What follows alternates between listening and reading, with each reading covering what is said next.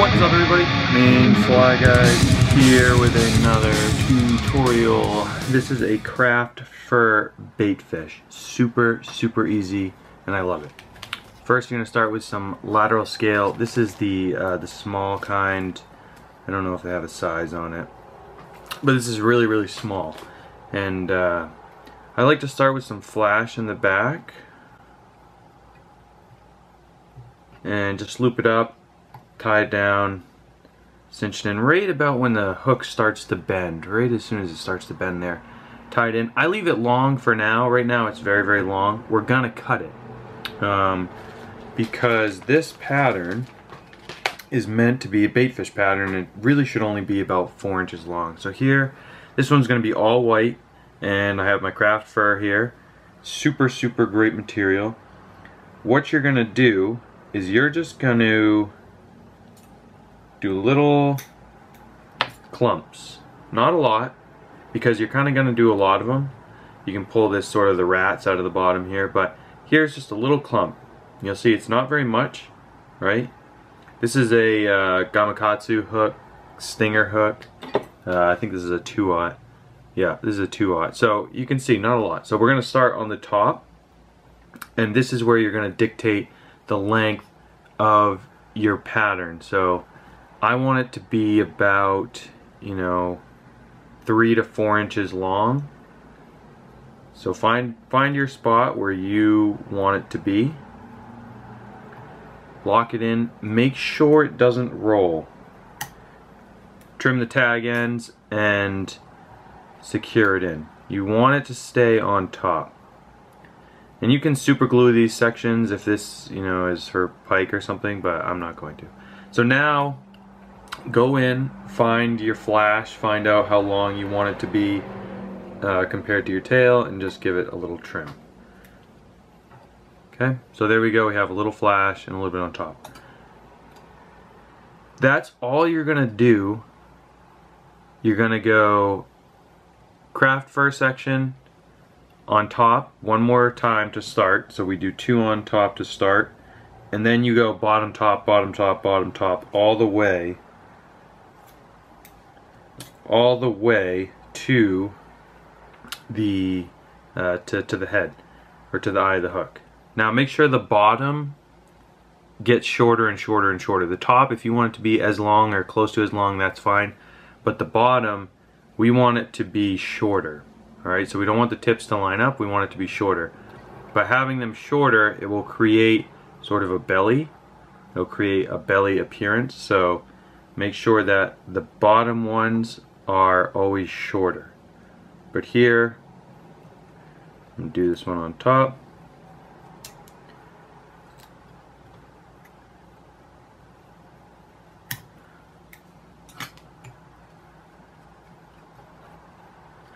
So after you're done your second one, go ahead and put your first belly. Be careful of the hook, because you will pinch yourself. Now the bottom, I like to spread out a little bit, more so than the top. I like to just sort of use my thumb, push down and spread it out a bit. Make sure that it's sort of even on both sides, and then go ahead and wrap it up.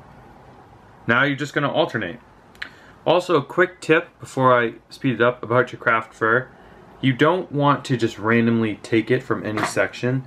Start in a line. So take this top line first, then go to the bottom next line, then go to the next line. That way it'll stay nice and neat and clean, and you'll work down your craft fur, and it'll make it much easier for you, and you won't waste material. Okay, so every two segments I put another little bit of the small lateral flash. So every 2. So I'm going to do 1 more on top, and then I'm going to put lateral flash. I'm going to do 2 more, put lateral flash, 2 more, put lateral flash, so forth. So I'm going to speed this up for you guys, and you guys can watch it in real time and listen to some tunes while it goes.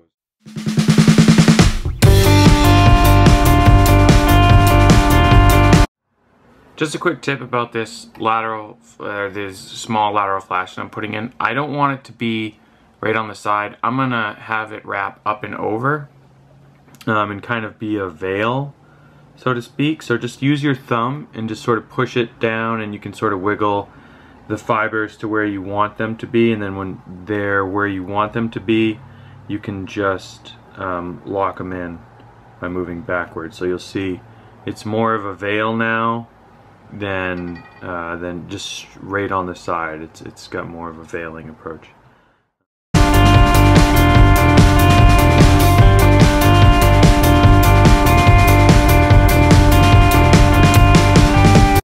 Alright, so now, before, I know what you're thinking. Oh, Greg, there's not enough room to do my head now. Trust me, there's enough room. Instead of doing, so I've done 2 more sections, instead of doing that sort of veiling with the thin lateral line, what I have is the same color, but in it's much thicker. You'll see there, it's much thicker.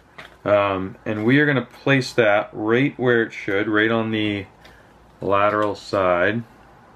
You can do 1 or you can do 2. I like to do 1. And we're going to place it a little ways back. But the most important thing is to make sure that it is in fact going the right direction, and I'll show you that in a second. And then I trim it all the way back to where the fly ends. The most important thing, see, if I leave it like this, it's not really perfect, and you want it to be perfect. Does it really matter? I don't know. I don't think it really matters. But, you know, you'll see it swimming in the water, and you'll be like, oh, that line's not perfect, and it might bother you. So just spend a little extra time to make sure that it's going directly perpendicular to sort of the ground here, and you'll be much happier the way that it swims. You'll be much happier the way that it looks. Alright, so now you're going to go very close to the eye, and you're going to use a smaller amount. You're going to use a smaller amount of craft fur, and you're going to do the top and the bottom in the same exact location. Alright, they're going to be in the same exact location. Just use a smaller amount. That way it will be easier to clip. Alright? Also, you're going to veil both the top, so use your thumb, push the fibers around, both the top and the bottom. Alright? There will be a little left over, but if you veil it, you did everything like you were supposed to, you'll be fine. Okay, so there's my top. Now I'm going to do my bottom, and then we'll get ready to put some eyes on.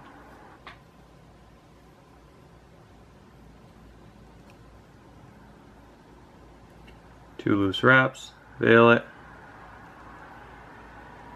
secure it. You're going to want to wrap a bunch here. Do not wrap a bunch, because if you wrap a bunch, you're going to build up a big bulky head, and we don't really want that.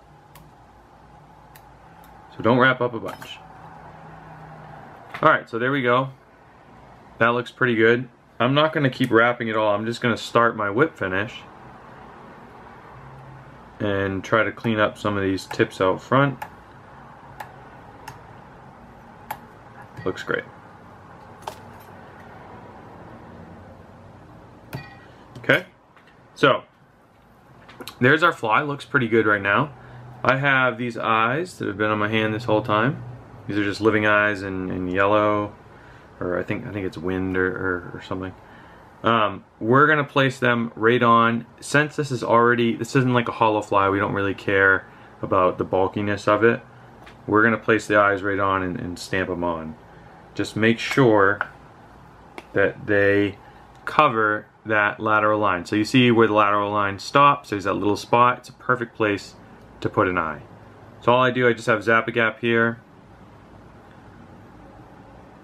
Just put a little drop down. Make sure your eyes are orientated the same way, because it's really tragic when they're not. You don't need to push hard, you know, this stuff will set fairly decently on its own, so you don't need to like really stamp it down there. And then I'm going to go to the other side. Alright, we had a little Zap-A-Gap. We had a little Zap-A-Gap fun there. A little bit too much came out, but we're all set now and we're good. The most important thing is to make sure that your eyes, you know, like these aren't exactly lined up. You see like this one's a little more forward. You know, yeah, you know, I guess I could take it off and just redo it, or try to slide it back. There we go, that's not bad. But what's most important is that they're parallel to each other. So you see, there's the eye of the hook, it's pointing straight at you guys, and the eyes are both parallel. You can feel it when you rub your finger across it. That will make it swim straight. When you strip it, that will make this fly swim straight. If your eyes are off, kiltered, you know, if they're too far to the right or too far to the left, you know, if they're pivoted this way or pivoted that way, you have the opportunity to move them right now, but just take your time when you're first setting them, and you can kind of check yourself, say, okay, that needs to be a little tweaked there or tweaked there, you know, but for the most part these are pretty good. Because this is really going to dictate the way that it swims, the way that it cuts and stuff, so you really want that to be dead center. Much time on them. So that's the craft Baitfish. Hope you guys like it. Leave a comment, subscribe, let me know what you think, and we'll catch you next time.